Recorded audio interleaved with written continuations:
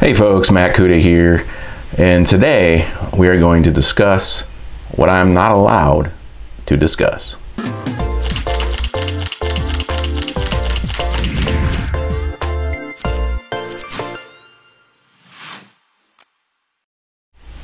So what I want to do today is I want to talk about the latest project that I'm working on, and this is a body of work that will involve photographing specific species in a particular area.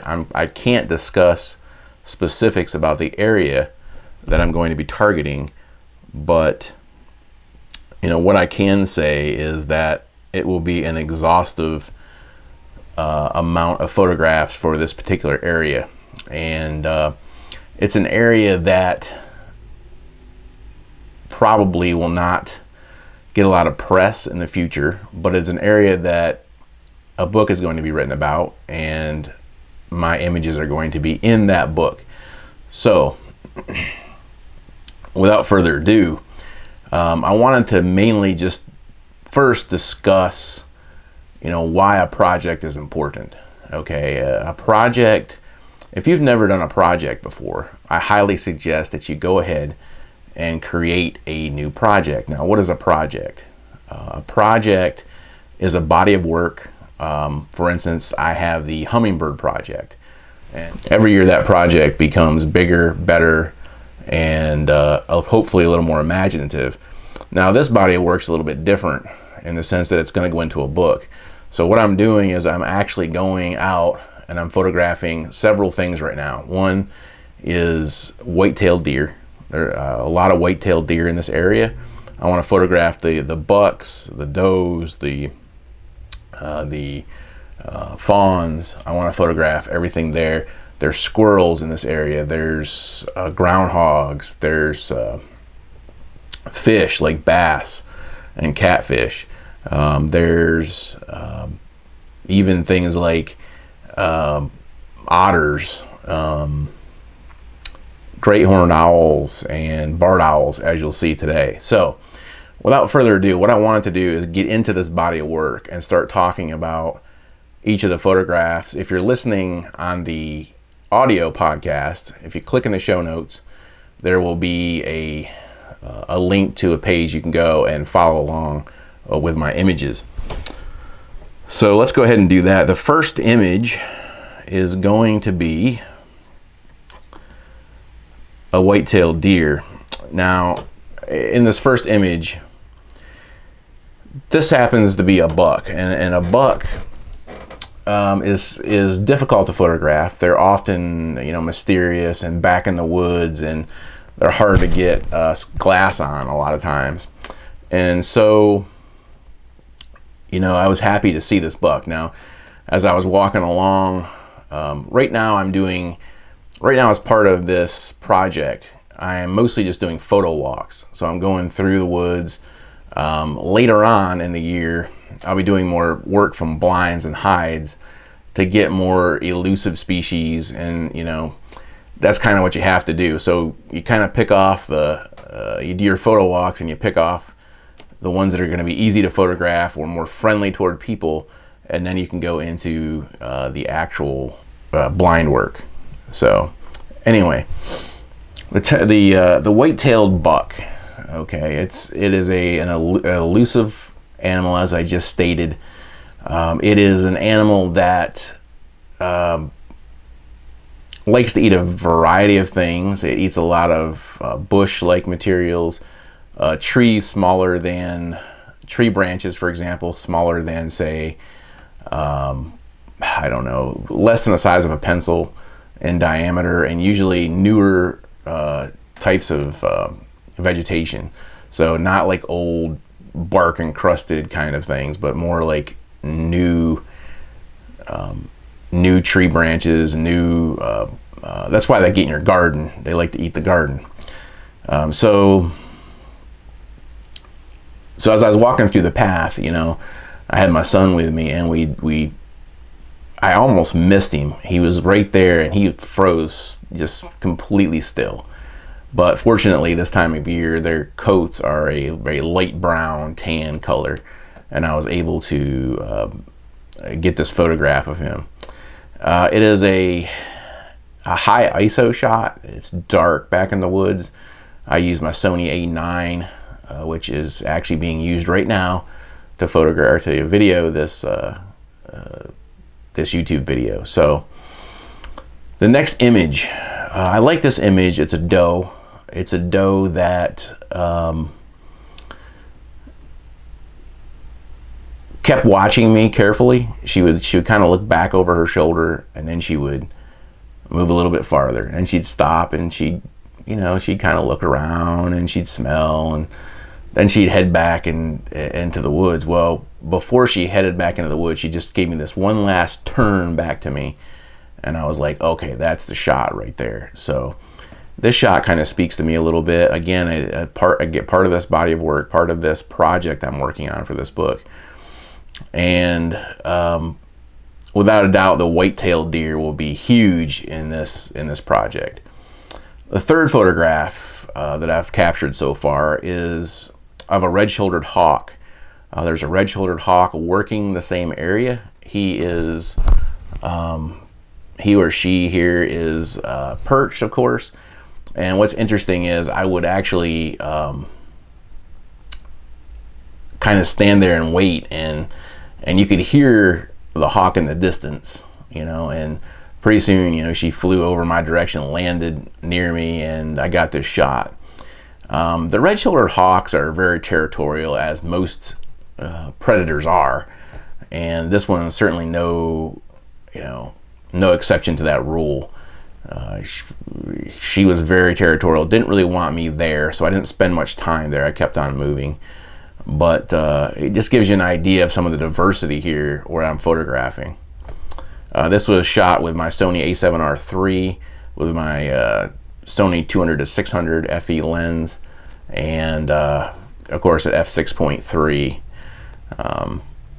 The next image is again showing the diversity of this area that I'm in. I'm just excited to be in this area. I'm excited to see all of the different species here and be able to record them. And one of the most, I'd say, fairly common insects in this area is the ebony jewelwing, and that is a damselfly, not to be confused with a dragonfly, who has a totally different kind of eye arrangement. And but this thing is just sparkling, has that sparkling green color, and it just looks great. Let me turn down my speaker here real quick. That's just annoying. Okay, so everything's on the table here: insects and birds and deer and any kind of mammal. And I want to encourage you, that's what makes doing these projects so interesting, is you can get in there and you can create a body of work that actually is diverse. It teaches you, how to photograph in low light conditions, how to photograph large mammals, how to photograph medium-sized mammals, birds, raptors, owls. We're going to see an owl here in a second. Spider webs and spiders, and I mean, you name it. It's so often we get pigeonholed in like, I'm only a bird photographer, or I'm only a backyard bird photographer, or I only go to these specific areas.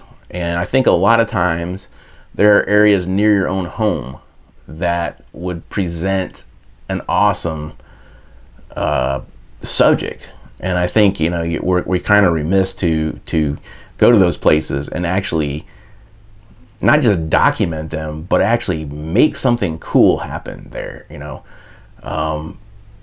It could be a place where, here's a perfect example. It could be a place where maybe it's a park, maybe it's a river park, maybe it's a local, maybe it's Central Park, and I'm going to document everything in Central Park. And I know it's been done a million times, right? But it's an exercise for you.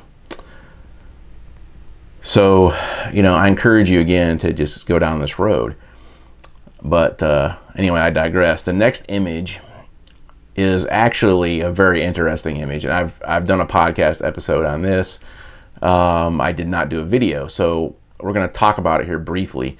This next image is of a barred owl, and I was getting ready to go home for the day. I'd photographed several white-tailed deer that day, and I really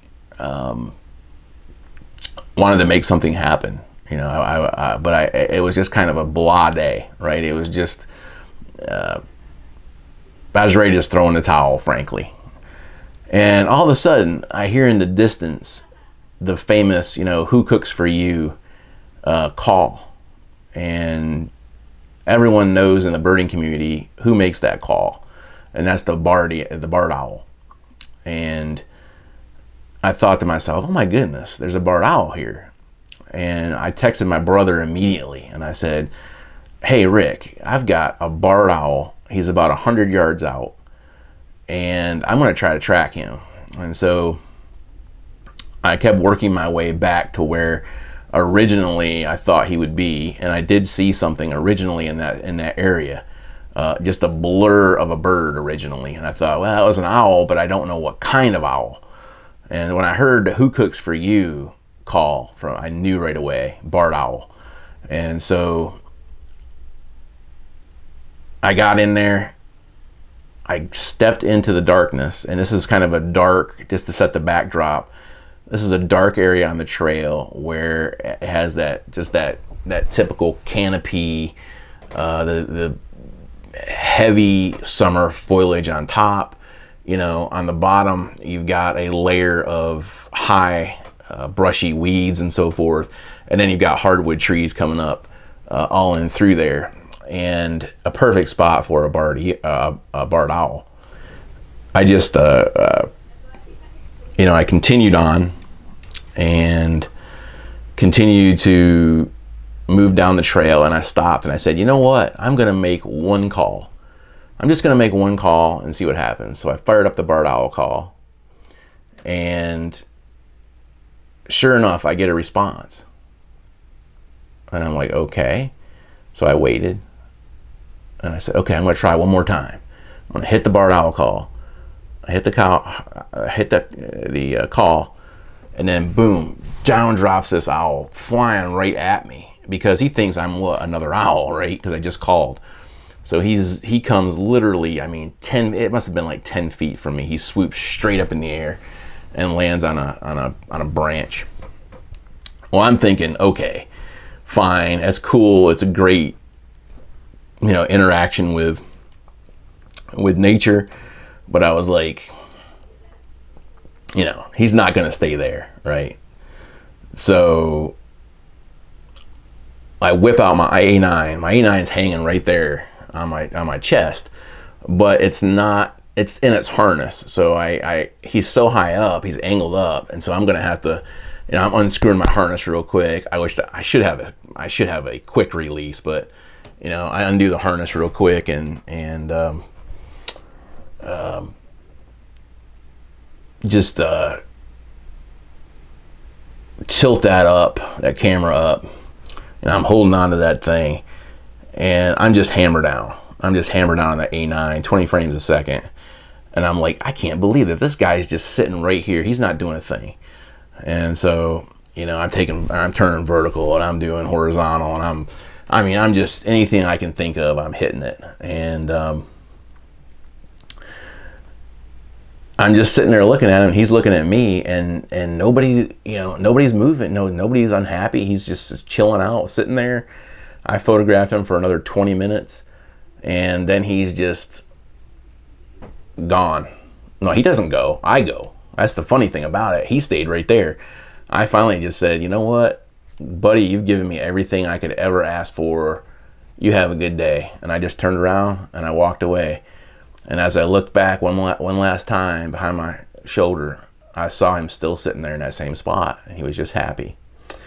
Now, the story goes on from there. As the days went on, I saw less and less of him. What I realized was that the red-shouldered hawks I was just telling you about were dominating this area. And if they heard a Who Cooks For You, they were all over it. And I saw them tear off down in there where the owl would be.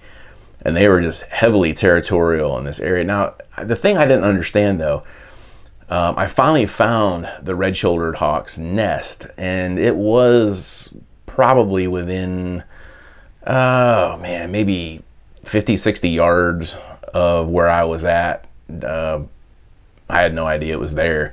And so you can see why they were being so territorial. But anyway, a great opportunity. Again, you just never know what you're gonna see. You know, you get in, I think we get in our mind this idea that, you know, I'm gonna go out there and I'm gonna photograph X today, right? I'm gonna go out, I'm gonna photograph deer, I'm gonna photograph elk. But then all of a sudden, you know, something just happens. I'm gonna set that down before it falls off. All of a sudden, you know, something just happens, right? It just happens right there before your eyes.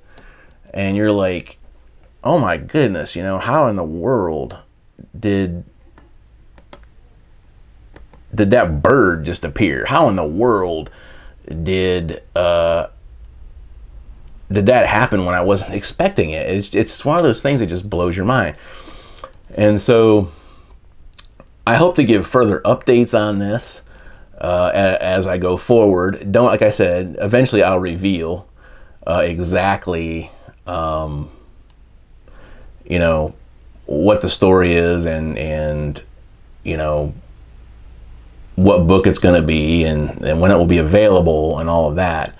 But for now, just realize that I can't really talk about it at this point. It's kind of it's not really an NDA. It's not that I am bound by law to not talk about it. The biggest reason I don't want to talk about it is because I don't want people, you know, flocking to this particular area, and I don't want people possibly ruining the shots that I need to get right for this whole thing. So that's really the it of it. I mean, it's not like I'm doing a shoot for National Geographic or anything, right? It's more of a respect thing. It's more of a just keeping it simple and so forth. So I'll eventually reveal the whole story, and you'll see it unfold here over the next several months, and it's probably going to be at least a year-long project. And I'm going I'm probably averaging right now about 2 to 3 times a week over there in this location. So anyway, the other thing that I had to talk about was the Sony 1.4x teleconverter. Just a little tease there. I'm testing that right now. I'm going to be doing a review on that, and you'll get to see how that's working with the 200 to 600 and do I recommend it and so on. So anyway, that's all I had for today. Thanks for watching. Make it a great day and get out there and enjoy nature. Bye-bye.